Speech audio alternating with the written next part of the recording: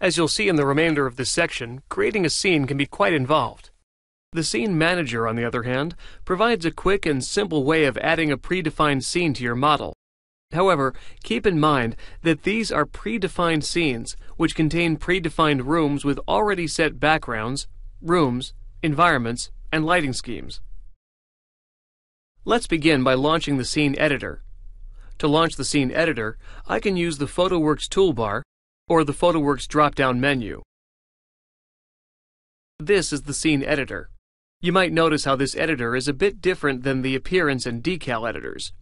Unlike the other two, the Scene Editor is in a separate window instead of appearing within the Property Manager. As you can see, a scene is defined by specifying several tabs: the room, background or foreground, environment, and lighting. For this lesson, we'll be going over this first tab, the Scene Manager tab. The Manager tab allows us to select from any predefined or existing scenes found in the scene library. Under the scene tree, we can search through scene folders, while the thumbnail images are displayed in the scene selection. A basic scene is characterized by a simple background and lighting. A studio scene includes a background that becomes part of the environment.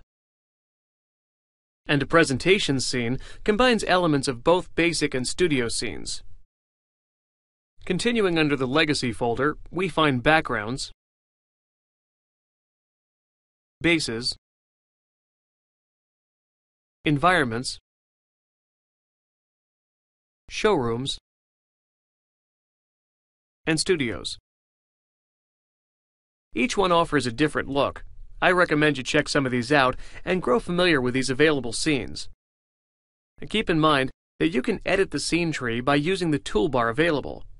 If you want to save the scene you're working on in the scene library, you can use the Save icon to save your scene as a .p2s file. That way your custom scene will always be available. I'll go ahead and exit the editor and focus our attention to the Render Manager. The Scene folder behaves the same way as the Appearances folder.